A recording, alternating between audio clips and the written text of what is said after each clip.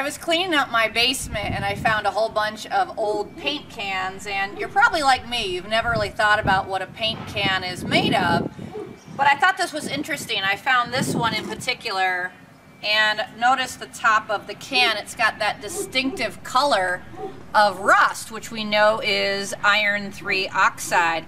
So I thought we could use this as a great example of a synthesis reaction because we've got evidence of what we actually created.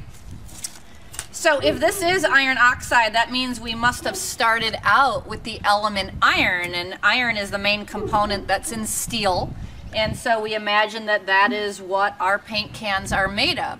So if this paint can has been sitting here for a really long time, I mean like, 10 years, we know that the iron in the paint can is very slowly reacting with the oxygen that's in the air, and the two elements are coming together to make the compound iron 3 oxide, and so that's what we see on the top of the can, and we can use that as a great example of a synthesis reaction.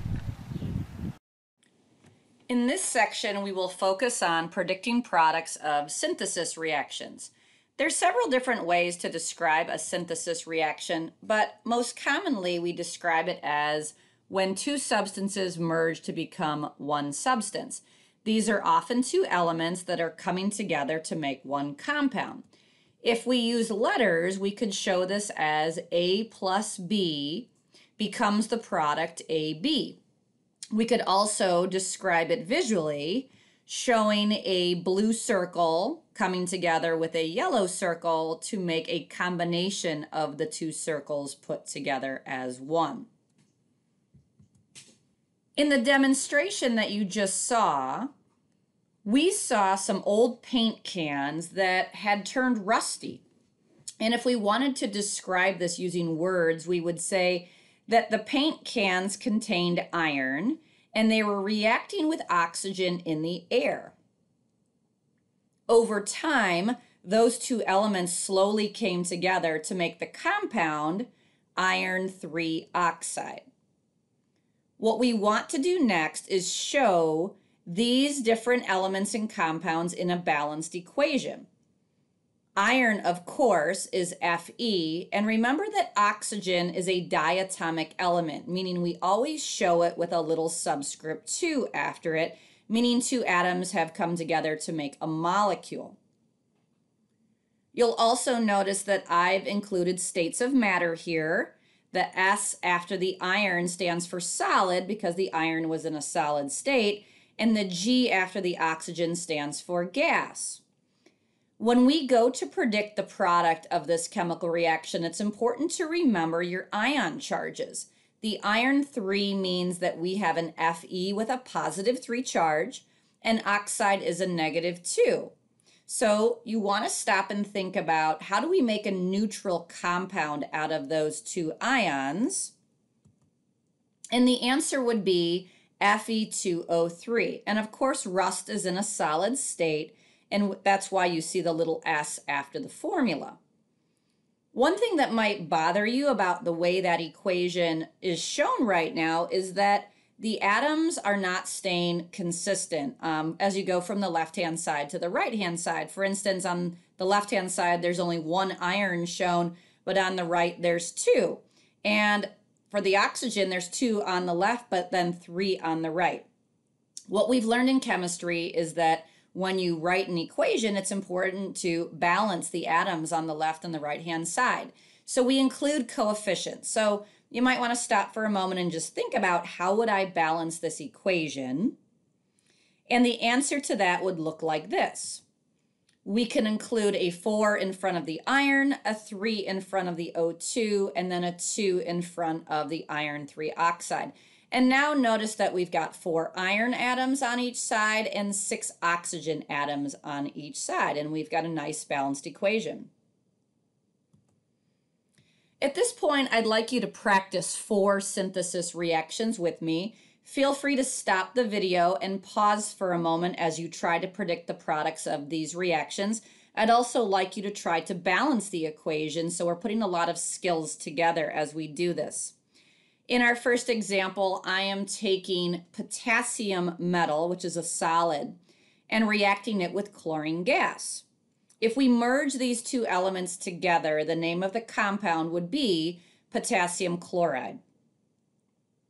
We want to write a formula that is neutral, and if the potassium has a +1 and chloride has a -1, we know that the compound would be written as KCl.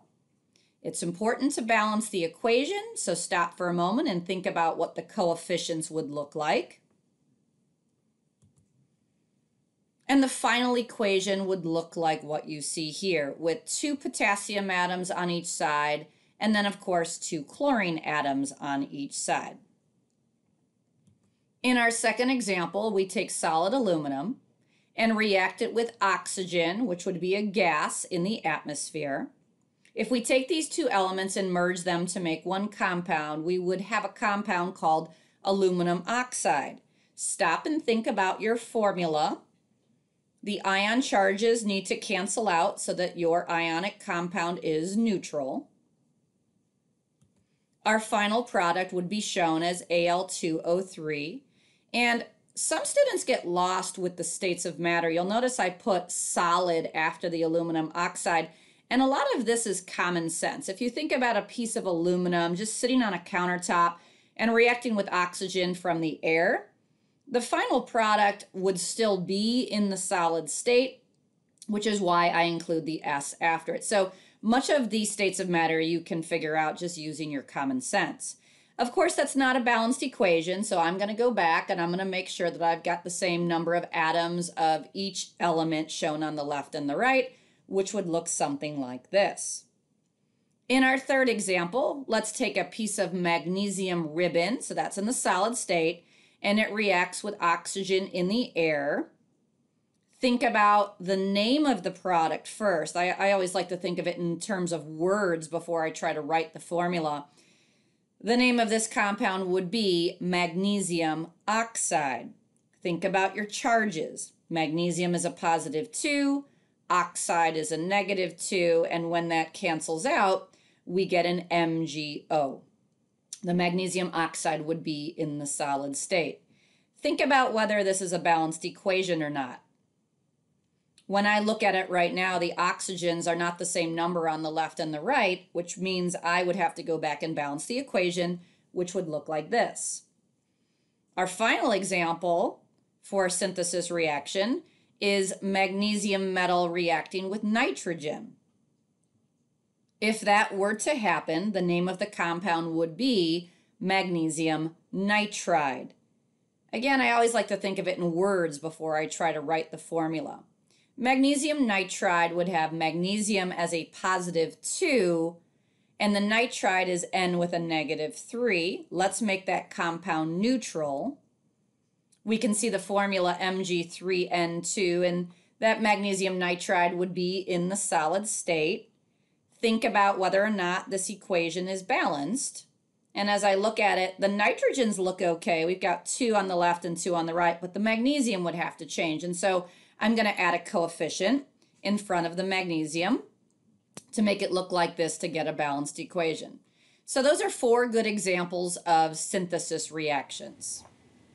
This concludes our synthesis tutorial.